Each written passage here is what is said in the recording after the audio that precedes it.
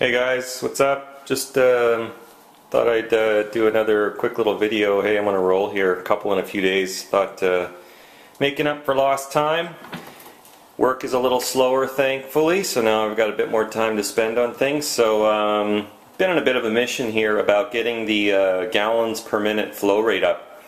I think if you took a look at the ones I did yesterday at the videos, it's somewhere around, I think, 1.04 to 1.12 gallons per minute that are coming out right now. So that's with the two MCP 655 pumps. And so what I've done today is that's the one flow meter that's in the back there. That's the solid steel one, the Caselabs one. I have put the extender board on top of the Caselabs monitor board, the PCB. It's just going to sit in the back here. I haven't fully installed it yet. It's just kind of sitting there. Not a whole lot else was done in the back, actually. That's pretty much about it. On the other side, though, did a few little modifications today. So I did end up putting in my Caselabs quick disconnect here. Decided to put it on the front. Now that I'm looking at it, it looks like it could be shortened by about an inch or so just to tighten it up. I'll do that. And then this is the second Caselabs flow meter. Look at that sucker spin, huh? The connection job isn't the greatest. I'm gonna take a step back and think about how to redo that. But I was really curious more than anything to see what I was going to get. So I did end up taking the reservoir, the 250 mil, and now we're down to the 150 mil. And it's because I put the I took that one 5.25 inch bay and I dropped one of these Caselabs single reservoir pump.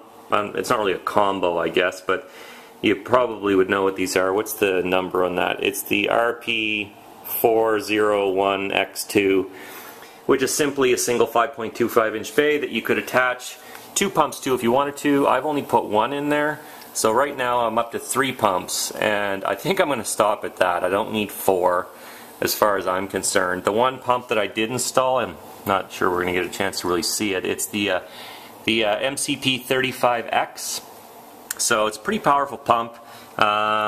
Everything's still super silent. The loudest things in here are the fans. The pumps are non-existent. I don't even know they're on unless I look at the flow meter and kind of see where things are at.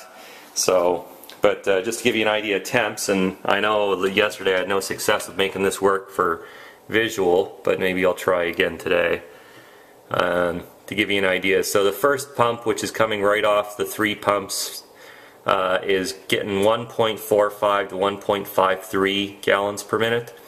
And the pump going back into the reservoir at the end of the entire loop is pulling 1.2 to 1.28 gallons per minute, which is what I was targeting. That was the whole idea of this exercise, is just let's take a look and see how do we get to 1.5 GPMs. And given it's 3 pumps already in this big of a loop, I'm going to stop there. I don't think I need to go much higher. Interestingly enough, when I was checking some temps, and again, I know this isn't really going to work for the camera I have. Kind of sucks actually with getting screenshots and whatnot in there, but let me see if I can get in there. Things are a little overclocked right now, but it's like 30 to 34. I'm not sure I believe that, to be honest. I'm getting different temps out of the other software I'm using. But interestingly enough, the last part of the loop is the 590s, and yeah, you're not going to be able to see that. The 590s, and just by adding that third pump, the 590s have dropped to about 28 and 29 degrees. They were basically 28 to 31. So I'm not too unhappy with that at all.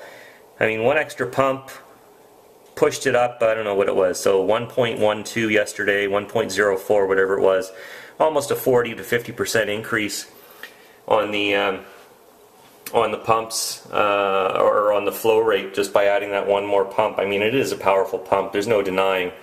The MCP 35X is definitely a very good pump. So anyways, I thought I'd just share that with you. I'm kind of happy about it. We're going to see what it holds next. I now have to go back to the drawing board on the cable management, but I was going to do that anyway, so I'm not really going to gripe about that one too much. And then I still have to figure out that switch. Somebody was kindly enough to send me a link to an adapter so I could hook the two power supplies up, and I think I'm going to order it. I just have to do my research and figure out what it's all about and how to use it. So, and then the other thing I'm going to do, I'm going to bite the bullet and get rid of some of these SSDs in here. Basically I'm going to go down to 3 SSDs and then the one massive storage hard drive, because I'm going to spread these out now. The cable management is bugging me to no degree, and some people are again nice enough to give me some feedback on this, and I don't disagree at all. I think I could do a better job with that. I think it's just the way this is designed to put 2 SSDs one on top of another. I'm not sure if you can see that. So you see those 2 Intel 510s. The cords just they're not designed to be that close together. Not without doing the Molex connector, SATA power Molex connector, which I don't know. I don't really like it, so I'm going to change it around. So I'm just going to have the 2 Intel 510 SSDs in RAID 0. The Patriot Wildfire is going to be a second drive, and then I'm going to have the mass storage drive as well.